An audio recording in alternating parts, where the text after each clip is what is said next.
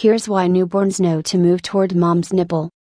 Newborn babies can't do much, but place them on their mom's chest and they'll instinctively gravitate to the nipple, to breastfeed. But how do newborns know to do this? A new study from Italy suggests that one reason newborns are drawn to the nipple is because it is slightly warmer than the surrounding skin. 7 baby myths debunked. A higher nipple temperature could make it easier for a newborn to find it and could help explain the phenomenon of newborns just minutes old who somehow clamber up to the nipple, which researchers refer to as breast crawl, according to the study, published today, July 19, in the journal Acta Pediatrica. In the new study, the researchers wanted to test out the idea that nipple temperature indeed helped babies to find the structure. They looked at 41 women who gave birth at a hospital in January and February of 2015. Women were included in the study if they intended to breastfeed, had no problems during their pregnancy and were pregnant with just one baby. At the hospital in Italy where the study took place, the standard practice after a woman gives birth is to immediately place the newborn on her chest and leave the baby there for 15 minutes, according to the study. During this time, a midwife helps mom get her baby to latch on. The moms-to-be in the study were examined by the researchers about 6 hours before they gave birth and then re-examined, along with the newborns, 1 and 2 days postpartum.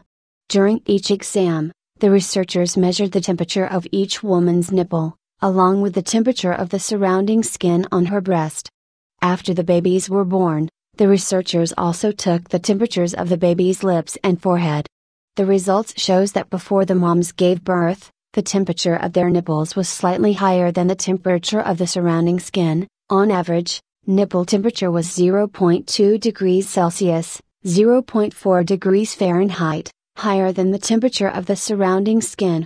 After giving birth, the women's nipple temperature rose higher than the surrounding skin, to 0.5 degrees Celsius, 0.9 degrees Fahrenheit, and 0.6 degrees Celsius, 1.1 degrees Fahrenheit, on the first and second day postpartum, respectively.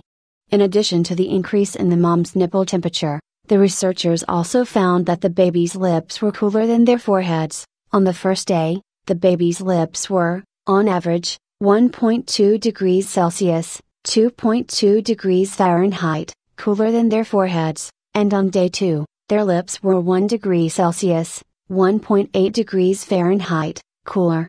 This means that on both the first and second day postpartum, there was an average difference of 1.7 degrees Celsius, 3 degrees Fahrenheit, between the mom's nipple temperature and the baby's lips. The researchers found that both the mom's nipple got warmer and the baby's lips got cooler suggests that some mechanism may be at work to increase the temperature difference between the two.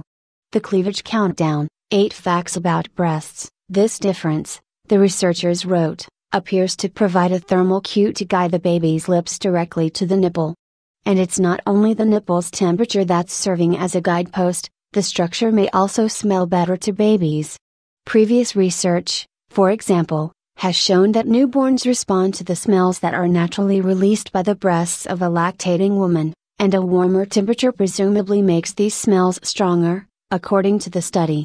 The study had several limitations.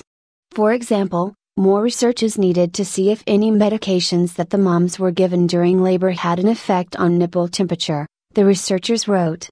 Nor did they collect information on certain factors that could have affected the women's milk production, such as their hormone levels and emotional states, they said.